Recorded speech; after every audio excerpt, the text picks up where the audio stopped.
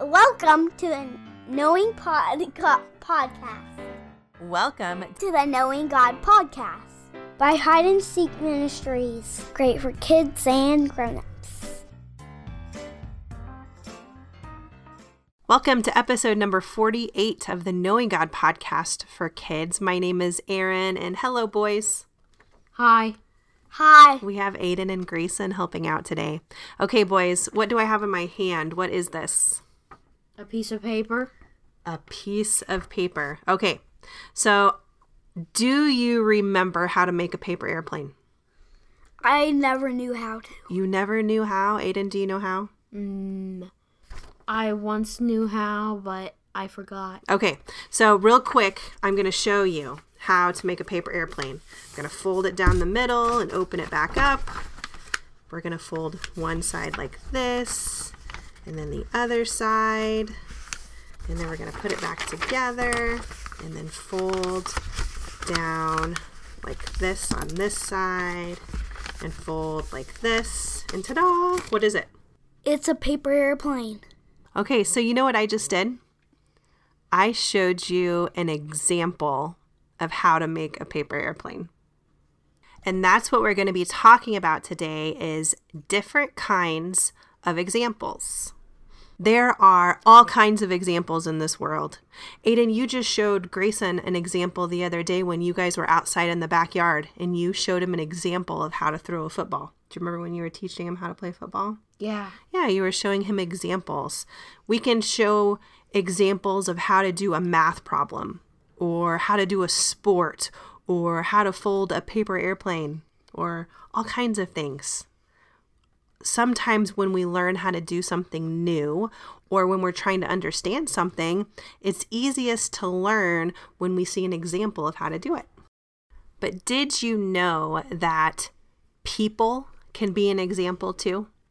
How can people be an example? Well, that's a good question. Let's listen to some verses in the Bible. Are you ready? In John 12:15, Jesus said, "For I have given you an example that you should do as I have done." And in 1 Peter 2:21, it says, "To this you were called because Christ suffered for you, leaving an example that you should follow in his steps." And in 1 John 2:6, it says, "Those who claim to belong to him, to Jesus, must live as Jesus did." So if you should live as Jesus lived, it's like saying we should follow his example, right? Right. Yeah. So Jesus came from heaven and lived on earth as a human being and gave us an example to follow. We can read about Jesus in the Bible, and then we can use those examples to know how to live our own lives. Kind of like I gave you an example on how to fold this paper airplane. Jesus has given you examples of how to pray and how to make good choices and how to treat other people and all kinds of things. Does that make sense? Yep. Okay. Well, let me get another piece of paper. Okay. I have another piece of paper. Are you ready? I'm going to give you another example. Okay. Okay, so I'm going to fold like this, and then like this, and this, and this. Okay, what does it look like? Does it look like a paper airplane? No. No. Do you think that's a really bad example? Yeah. Yeah. Yeah, okay, you're right. It was a really horrible example. There are all kinds of examples in this world, and Jesus gives us a perfect example, doesn't he? Yeah. But not all examples are perfect and not all examples are good. In fact, a lot of examples are really bad, like this airplane I just did. Okay, so we said that people can be an example, right? Right. And we know that there are a lot of people in the Bible. And we also know that the Bible is God's word. It's God's words written down in a book. So would you believe me if I said that there are some really bad examples in the Bible? Do you think that's true? There are some bad examples in God's word. No. Do you think that's true, Grayson? No. No? Okay. Let me explain more of what I mean, okay? And maybe it'll make sense. let's talk about a few people in the Bible and see what kind of examples they are. Okay, Grayson, you remember David and Goliath, right? Right? Do you think Goliath was a good example or a bad example? Bad example? A bad example. Was he following God? Definitely not. Definitely not. He was a bad example. Don't you think? Mm-hmm. But what about David? Was David a bad example or a good example? Good example. Yeah, when he killed Goliath, he was definitely a good example of having faith and believe that God could do what seemed completely impossible. So listen to what God says about David in Acts 13:22. God said, "I have found David, son of Jesse, a man after my own heart. He will do everything I want him to do." And in Acts 7:46, it said David enjoyed God's favor. And do you guys remember the book of Psalms in the Bible? Yeah. Yeah, David wrote at least 75 of those Psalms. And those Psalms talk about how David loved God and how he was worshiping him and trusted in him. So with me saying all of that, would you guys believe me if I told you that David was also a bad example? Yeah. You think so? Was David a bad example? Well, what do you mean? Okay, well, let's see what I mean. In 2 Samuel 11, David was king. But one day while he was king, he saw a woman who he thought was very beautiful. Do you remember the story, Aiden? Oh, yeah. Yeah, what did David do when he saw this beautiful woman? Do you remember? He killed the husband so he could marry her. You're right. David lied and he made some evil plans and he had the woman's husband murdered and then he married her. Does that sound like a good example or a bad example? Bad example. A bad example. God chose David to be king, and it says that David was after God's own heart, and he had favor from God, and God blessed him. He was actually a bad example at this moment in his life. Do you remember Moses? Yeah. Yeah. What do you remember about Moses? He parted the Red Sea. Yeah, God helped him part the Red Sea, and he helped the Israelites escape from Egypt with all the plagues. You remember that? Mm-hmm. But in Numbers chapter 20, it says Moses disobeyed God. He hit a rock 2 times instead of speaking to it like God told him to do. Does that sound like a good example or a bad example? Bad example. Yeah, it's a bad example to disobey God. Do you remember Abraham? Yes. Grayson, have you been reading about Abraham? Yes. Yes. So when God told Abraham to go to a new land, he said, I want you to go and leave all of your family and go to this new land. But did Abraham leave all of his family? No. He No. was with Lot. Yeah, he brought his nephew Lot with him. That's right. So does that sound like a good example? No. Not completely, right? Yeah. He did partly what God said, but he brought someone with him. Yeah, so he kind of did what God said, but kind of not. Right? Mm-hmm. Okay. And Abraham had a son. Do you remember Abraham's son's name? Isaac. Yes, his son's name was Isaac. And then Isaac had 2 sons named Jacob and Esau. And remember, Esau was the hairy one? Do you remember what Jacob did to try to trick his father, Isaac? He lied Yeah. to think he was Esau. Yeah, he lied to his father and put hair on his arms so he could get a blessing. Does that sound like a good example? No. No. But we know that Jacob was a big part in the history of the Bible, and God loved him and he found favor with God. But he still was a bad example that time, wasn't he? Yeah.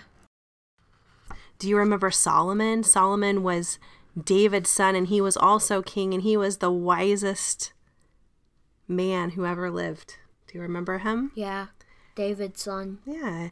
And in 1 Kings 11:4, it says, as Solomon grew older, his wives turned his heart toward other gods, and he didn't follow the Lord his God with all his heart.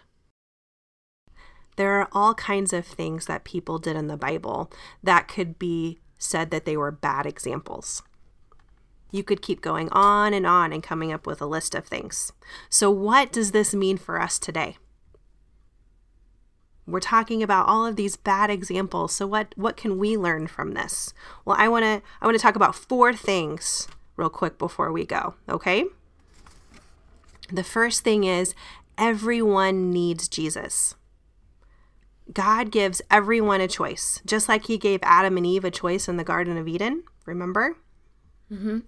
He does not force anyone to obey him. And so when we read the Bible, we're reading about the lives of people who lived in history, and these people are not perfect because there's no perfect person, is there? No. The only perfect person to ever live on this earth was who? Jesus. Jesus, that's right. And so if God were to wait and say, I'm only going to use perfect people, then he would still be waiting, wouldn't he? Yeah. He wouldn't be able to use anyone because no one is perfect. One thing we can learn from these bad examples is that no matter who you are, we all need Jesus. All of us do. We all need to be saved from our sin. So the second thing I want to say is that we can learn from the examples in the Bible. Whether they're good examples or bad examples, we can choose to follow them or not follow them and not make the same mistakes that other people did. So that's another thing that we can do, is learn from those examples. Okay? So everyone needs Jesus. We can learn from the examples. The third thing is you are also an example. Even at 7 years old, Grayson, you are an example. Sometimes it's easy to forget that not everyone in the world believes in Jesus like you do. So the things that you do and the choices you make are setting an example for others. When you do things to follow the Bible and follow Jesus and do what the Bible says, you are setting an example so others can see what Jesus is like by looking at the things that you do. They can see a glimpse of Jesus through your example. So it's always important to remember that you are always setting an example. And we should always try to be a good example. Okay, and the last thing, the fourth thing, is don't let other bad examples discourage you. So in your lifetime, you are going to see other Christians, other people who say they believe in Jesus, and you're going to see them be a bad example. Just like we talked about some people in the Bible who are also bad examples, you're still going to see Christians in your life today be a bad example. And we can't let that teach us the wrong things about God. We can't learn the wrong things about God by looking at the bad examples. Does that make sense? Let me explain what I mean. Let's just say that we're going to church and there's the pastor of the church and we really like the pastor and we trust in him and listen to what he says. But one day that pastor makes a really big mistake. Let's just say he steals money from the church, or he lies, or he does something bad, and it's a bad example. Now, some people could look at that pastor's bad example and think, oh, is this what being a Christian is really like? I don't want to be a Christian anymore. I don't want to go to church anymore, because they were really bothered and they were hurt by that bad example of the pastor. And so they look at what the pastor did and they think, I don't like this. And they start to learn things, the wrong things about God. Do you see what I mean? Yeah. And they let that bad example discourage them. And we've got to realize that no one is perfect. Everyone makes mistakes. And we always have to learn things about God from what the Bible says, not from what people do. Because no one is perfect. And we can't let those bad mistakes discourage us. Okay? Okay, so everyone needs Jesus. We can learn from the examples. You are an example, and we can't let bad examples discourage us. Sound good? Yep. Okay. Thank you so much for joining us today. You can go to our website, hideandseekministries.com/podcast, and click on the yellow box, and you can get a free printable worksheet to review what we've talked about today. Thank you so much for joining us, and we hope that you join us again on the next episode of the Knowing God podcast for kids. Bye. Bye.